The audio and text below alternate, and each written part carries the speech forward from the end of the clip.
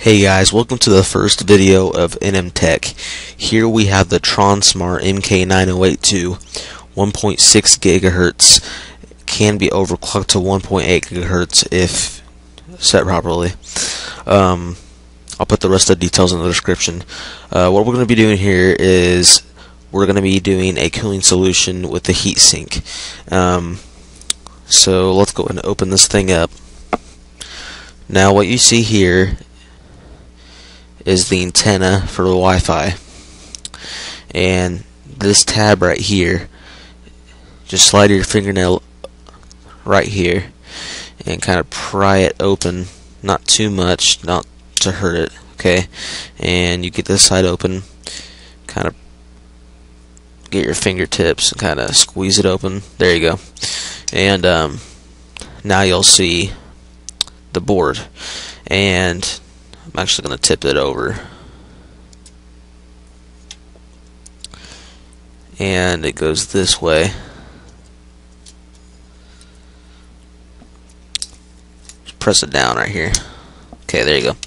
Okay, and I already took the heatsink off, but you see here the CPU, which is where the heatsink goes. It also goes in these two chips right here. I don't know exactly what they are, probably RAM or something other than that. But anyway, if you see close, if you look up close, if I can zoom in right here,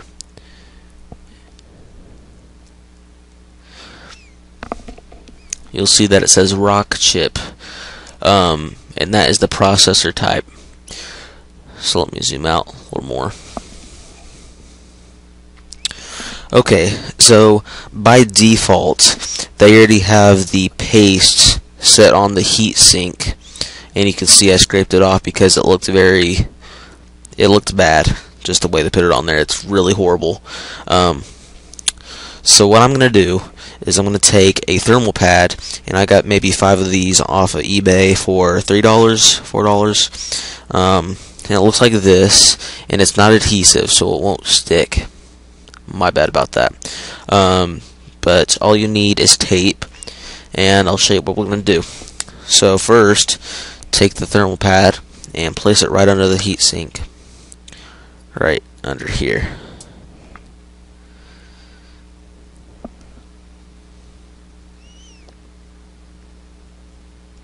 Just kind of pull it down a little bit. It does kind of stick to it. So it's kind of hard to change it up a little bit, but stick it on here,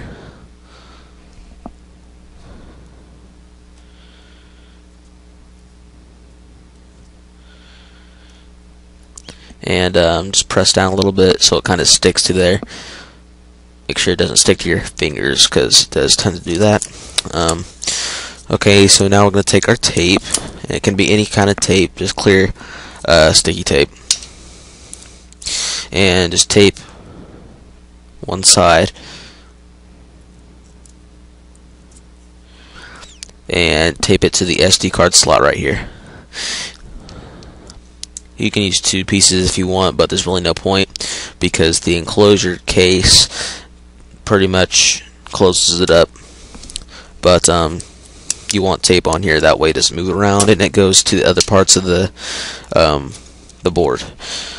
Okay, and then take another piece of tape, and let me put it on this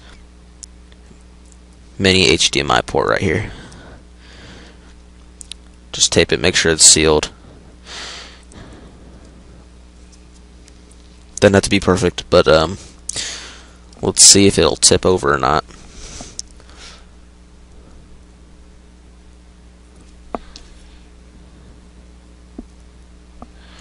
Okay, yeah, I'm not going to be shaking or anything, so there's no point of, if it moving around a lot. And make sure your antenna goes back in right, stays there, and then just put the enclosure on. I usually line it up front side with the OTG and power and USB port. right there, and I kind of just start from here, make sure it's lined up, and then I close the rest of the body right here.